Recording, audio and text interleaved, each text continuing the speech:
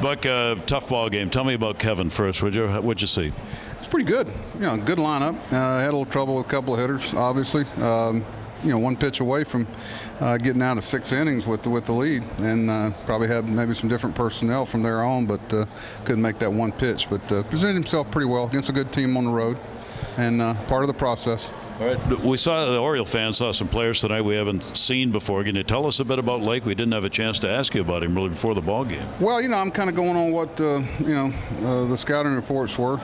Dan talked to me some about him, and I think Ron Johnson, our AAA manager, saw him 2 or 3 games. So, obviously looks the part, and good physical guy with some pop. Started out in the middle infield, shortstop, but moved out the outfield. But we'll see. I thought he had some good swings tonight, but. It's very early in the game.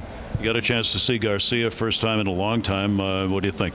Well, anytime you're taking a guy that command's been an issue for him, but you see the arm and you see why you'd like to have him in the system. But he got through it against some good hitters. I'm sure he has some anxiety, but looks like he's healthy now and the arm strength's back. So he's got more bullets than he had when he was here last time. Okay. Overall in the ball game tonight, just a thought. What did you see in the big picture? We didn't pitch very well out of the bullpen. We get some outs there. There's a game there to be won. That's what's frustrating. Had some good at bats, and but they found some holes. They're a good team, having a good year, and we have to operate a little bit higher level if we're going to stay with them. The end score didn't indicate how close it was, but we didn't get the outs we usually get out of our bullpen.